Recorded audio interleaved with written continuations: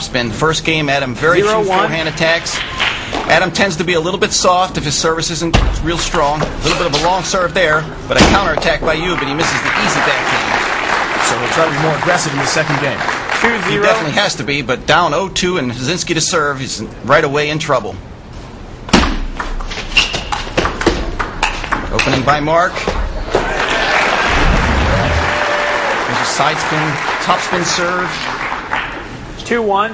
Hazinski with a soft loop down the middle of the table. Great block by Adam Hugh. Another topspin. You see Mark putting topspin on there, and there's a hook side spin topspin loop by Hugh, and Hazinski's a little bit late. Dan, I don't think people at home realize how difficult it is to return a serve like that because of the spin. Well, in table tennis, the spin is utmost importance. There's so much spin on the ball. Side spin, topspin, underspin, especially the topspin. Very difficult to defend against. Hazinski, 19 years old. Adam Hughes, 17. Two young up-and-coming stars. Mark Hazinski, as you know, Dan, from coaching him at the Athens Olympic Games, had that first Olympic experience. Yes, he did. It was great at the Olympics. Mark played doubles with Ilya Lupulescu, the U.S. champions, and they made it to the third round. They got a bye in the first round. They won the second round against the Nigerians and lost in the third round against Taiwan in a very close match.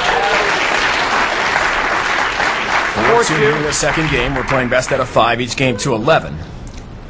And Adam being much more aggressive. He's missed a couple of forehands, but he needs it. But look at that serve by Hazinski down the line. You know, Dave, we're usually serving short, but every once in a while you've got to give him a fast one to keep the player honest, and that one paid off for Hazinski. Excellent rally. Adam Hugh a little bit late on the forehand, didn't know which direction the ball was going. Mark with a medium-high toss that gives the ball a little more energy on the downfall. Backhand to backhand. Mark turns in the middle with a big forehand topspin. Another big forehand, and Adam a little bit late, expecting that to the backhand. Hazinski can cross up his opponent with the best of them. Keeping your opponent guessing, such a big part of the game. Just off the end of the table, that's 6-3.